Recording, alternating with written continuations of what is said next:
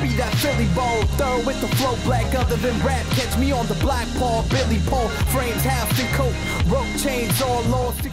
Alright, and something else to note, in contrast to polynomials, non-polynomials, so non-polynomials now, non-polynomials, for these, their higher derivatives,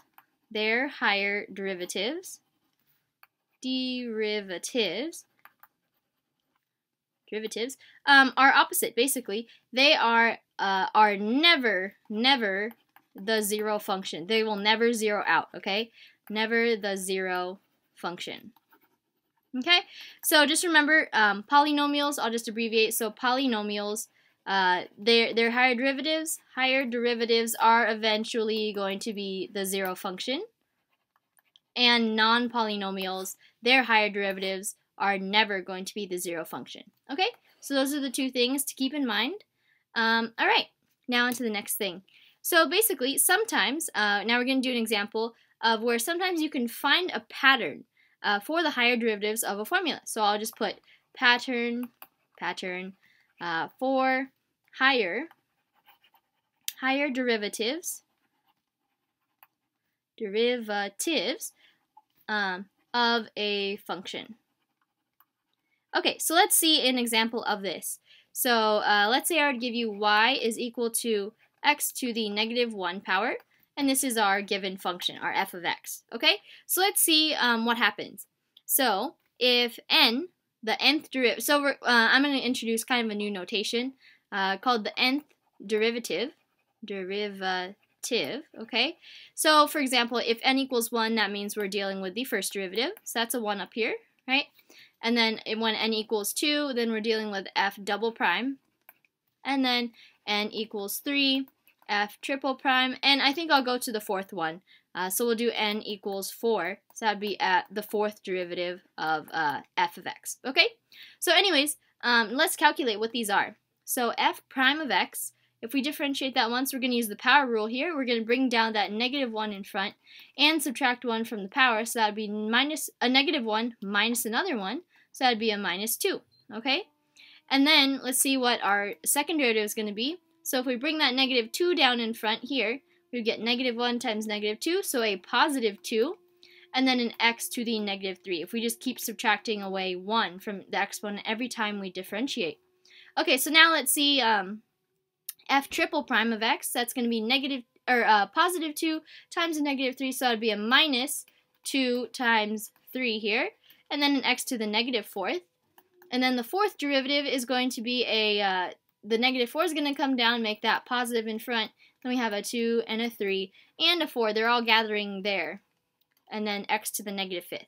Okay, so let's see if we can detect a pattern going on.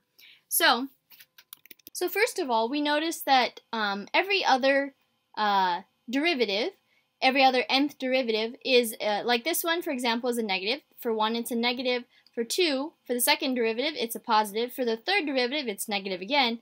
And the fourth derivative, it's positive. So we see an alternating pattern here, right? So the alternating part, so that is basically going to be some factor of negative 1. And then do we say to the n or to the n plus 1? Let's see, so when n is 1, we have a negative sign there. So if we put in a 1 for the n up here, we would get that negative 1. Okay, so we need a negative 1 to the n somewhere in our formula. Our formula representation of a pattern of the higher derivatives of this function, f of x. Okay, so we're going to keep this part here. Okay, what else can we notice? So let's see about the coefficients. What's happening with those? So when n equals 1, we have that there's a 1 in front of the x. Okay, and then when n equals 2, we have a 2 in front. All right. So you might be thinking, okay, so the coefficient must be whatever n is, right?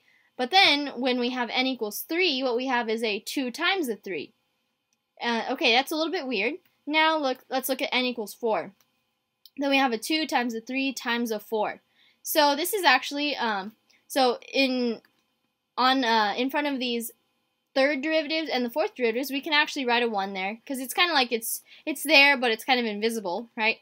But that's like 1, 2, 3, and this is 1, 2, 3, 4. So what we actually see is a pattern of n factorial, okay? So that's what it's going to be, is because Again, so the first one, there's a 1 there because 1 factorial is just 1.